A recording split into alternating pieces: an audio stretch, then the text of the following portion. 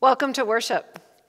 Just a reminder, now that we are entering the month of February, our focus for the DPCO food pantry is canned tuna. So please pick some extra up when you're grocery shopping and drop that by church. Blessed be the Holy Trinity, one God, whose voice is upon the waters, whose mercy is poured out upon all people, whose goodness cascades over all creation. Amen. Let us confess our sin, trusting in the abundant grace of God. Holy God, you search us and know us. You are acquainted with all our ways. We confess that our hearts are burdened by sin, our own sins, and the broken systems that bind us. We turn inward, failing to follow your outward way of love. We distrust those who are not like us. We exploit the earth and its resources and fail to consider generations to come. Forgive us, gracious God, for all we have done and left undone. Even before the words are on our tongues, you know them. Receive them in your divine mercy. Amen. How vast is God's grace. Through the power and promise of Christ Jesus, our sins are washed away, and we are claimed as God's own beloved. Indeed, we are forgiven. In the wake of God's forgiveness, we are called to be the beloved community, living out Christ's justice and the Spirit's reconciling peace. Amen. The grace of our Lord Jesus Christ, the love of God, and the communion of the Holy Spirit be with you all. And also with you. We join in singing Celebrate the Feast.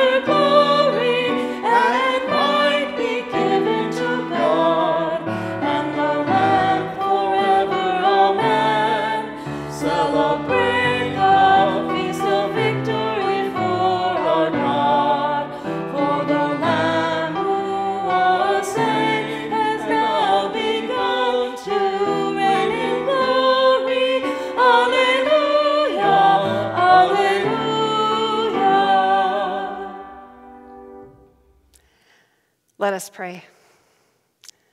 Compassionate God, you gather the whole universe into your radiant presence and continually reveal your Son as our Savior. Bring wholeness to all that is broken and speak truth to us in our confusion, that all creation will see and know your Son, Jesus Christ, our Savior and Lord. Amen. Amen. A reading from Corinthians. Now, concerning food sacrificed to idols, we know that all of us possess knowledge. Knowledge puffs up, but love builds up. Anyone who claims to know something does not yet have the necessary knowledge, but anyone who loves God is known by him. Hence, as to the eating of food offered to idols, we know that no idol in the world really exists, and that there is no God but one. Indeed, even though there may be so-called gods in heaven or on earth, as in fact there are many gods and many lords, yet for us there is one God, the Father, from whom are all things, and for whom we exist, and one Lord, Jesus Christ, through whom are all things, and through whom we exist. This is the word of the Lord.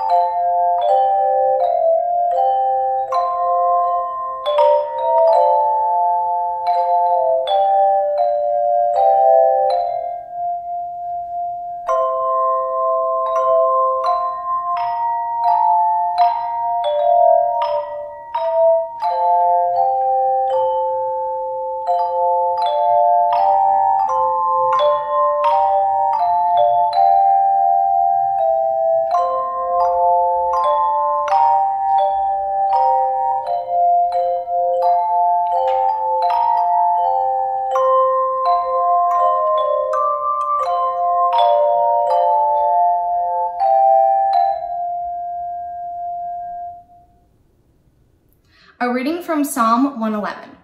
Hallelujah. I will give thanks to the Lord with my whole heart, in the assembly of the upright, in the congregation. Great are your works, O Lord, pondered by all who delight in them.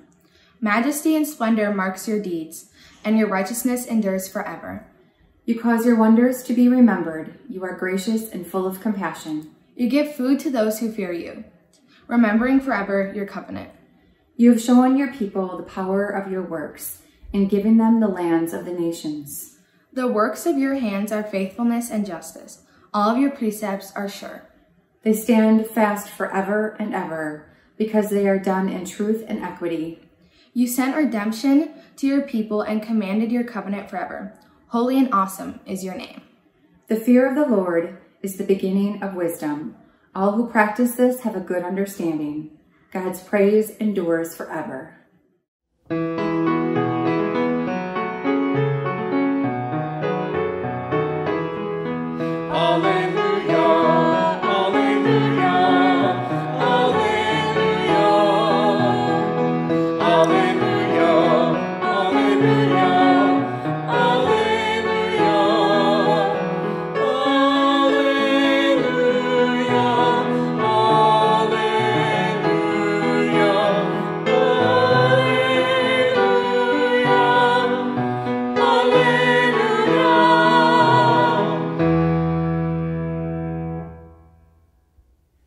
The Holy Gospel according to Mark.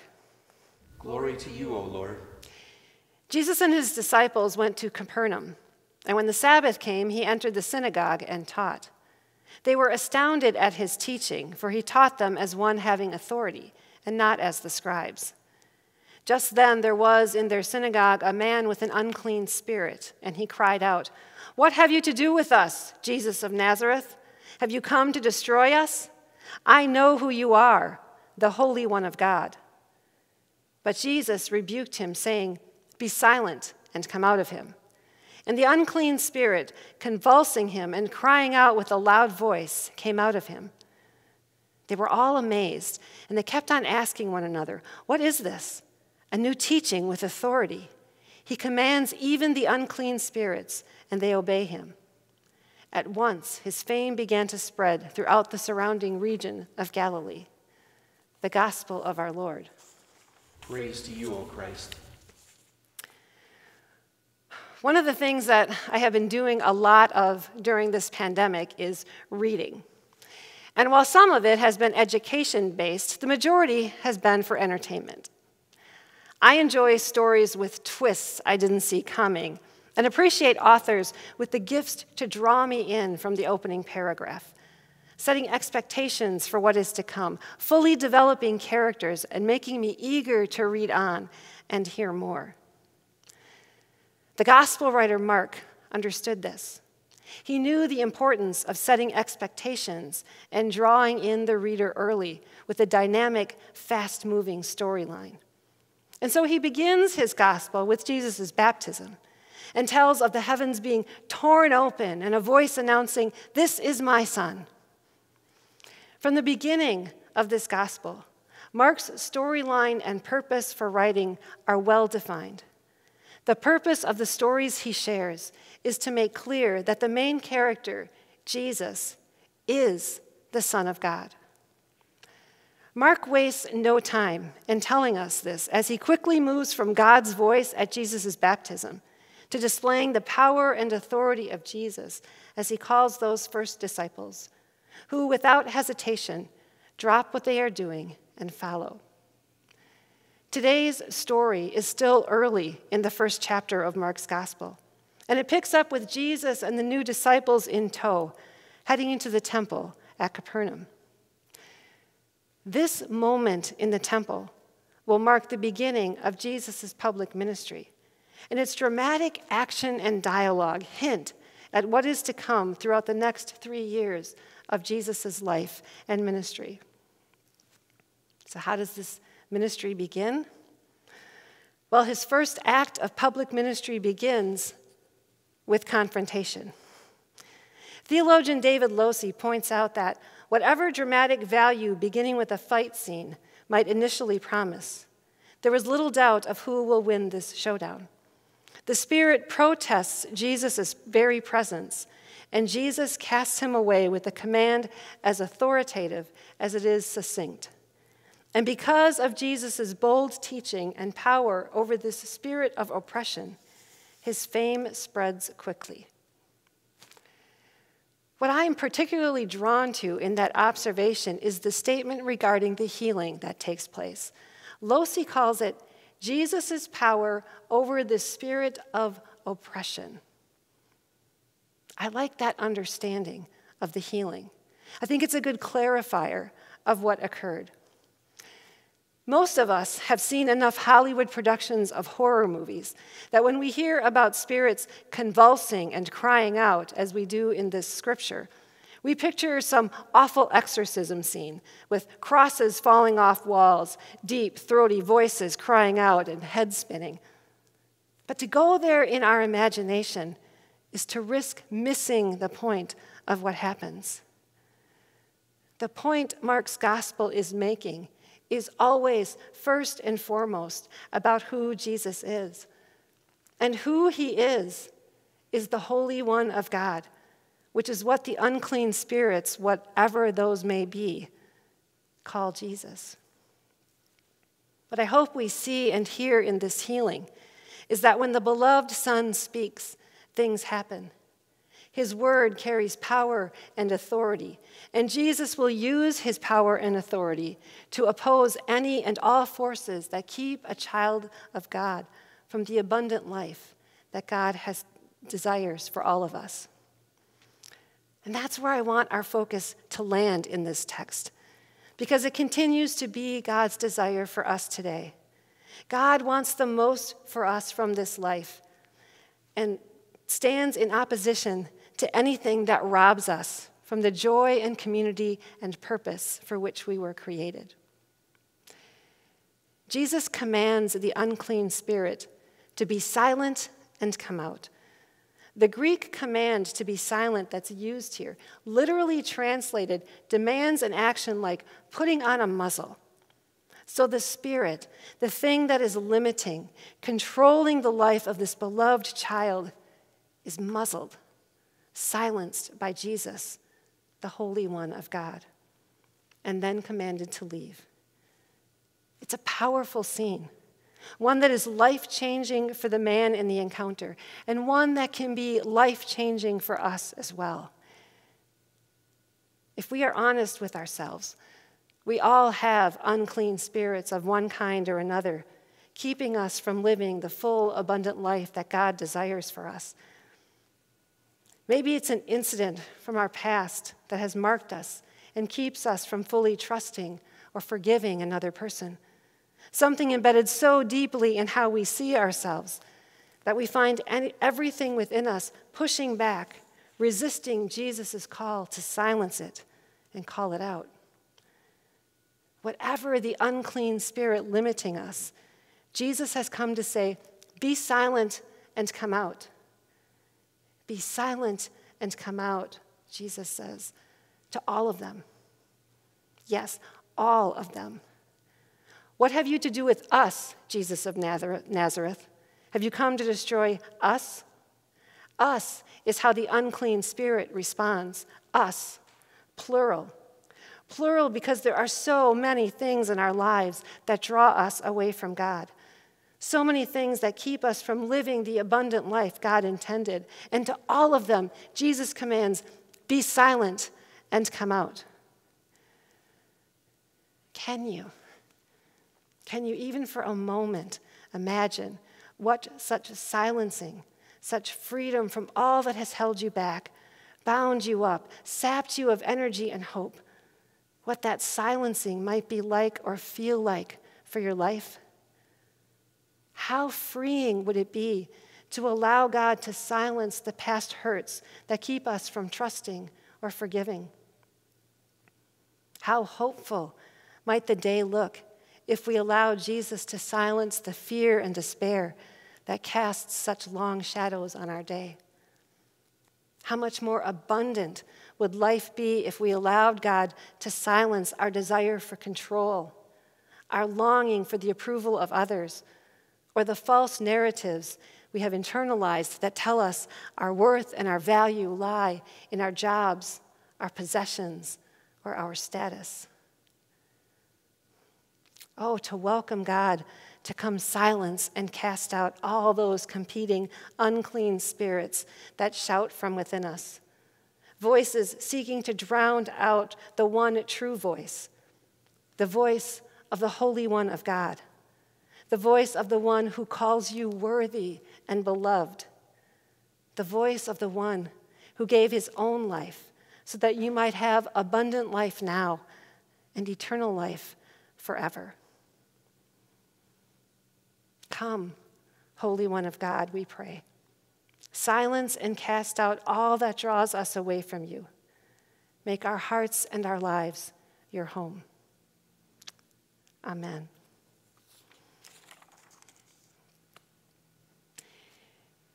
United in Christ, let us confess our faith using the words of the Apostles' Creed. I believe in God, the Father Almighty, creator of heaven and earth.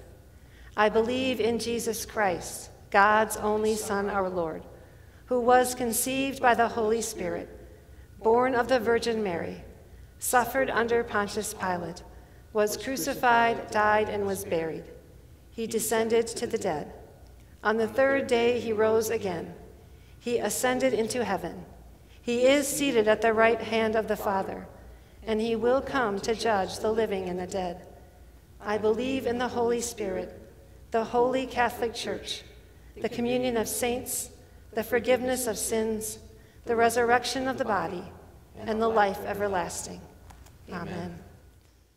I invite you to share an offering in thanks and praise to God and in support of ministry as we sing, Son of God, Eternal Savior.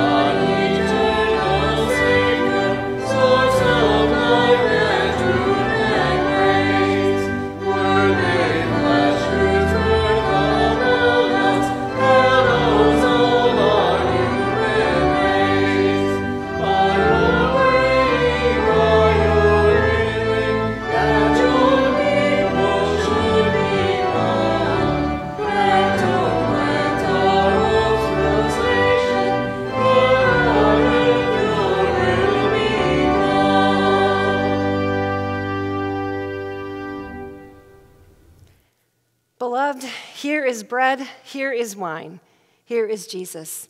Come and be fed. I invite you to join in celebrating the sacrament of Holy Communion. The Lord be with you. And also with you. Lift up your hearts. We lift them to the Lord. Let us give thanks to the Lord our God. It is right to give our thanks and praise. It is indeed right, our duty and our joy, that we should at all times and in all places give thanks and praise to you, almighty and merciful God, through our Savior Jesus Christ, who on this day overcame death and the grave, and by his glorious resurrection opened to us the way of everlasting life. And so with all the choirs of angels, with the church on earth and the hosts of heaven, we praise your name and join their unending hymn.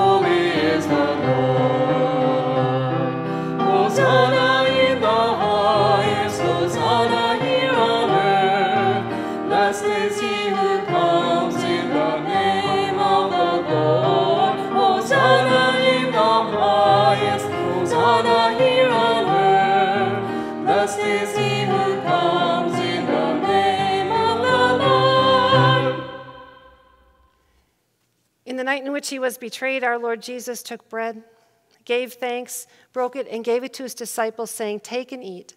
This is my body broken for you. Do this for the remembrance of me."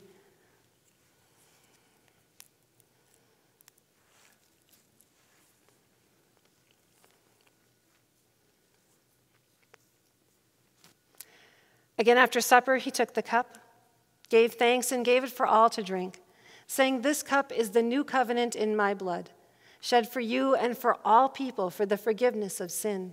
Do this for the remembrance of me."